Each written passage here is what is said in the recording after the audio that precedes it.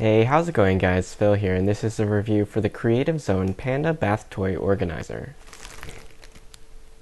This is the bath toy organizer. It's got a cute panda face on it, and it's made mostly of neoprene with a nylon mesh storage bag. It also uses synthetic leather for the eyes. The panda has 2 ears tucked behind the back and a hanging loop. The organizer measures 15 inches tall and 13 inches at its widest section. The mesh bag is 8 inches tall and about 4.5 inches deep. It gets narrower at the top so the toys stay inside the pouch. The organizer comes with 2 suction cups. The larger white suction cup is 3 inches in diameter, and it has a screw-down style suction cup. You simply press it against a smooth surface like tile or glass and twist the knob in the front. This will create suction resulting in a firm hold. The blue hanger is slightly smaller with a 2 3/4 inch diameter. To stick it on a wall, with the hook facing towards the wall in the up position, press it onto the tile or glass. Then pull the hanger into the down position. This locks the suction cup for a firm hold.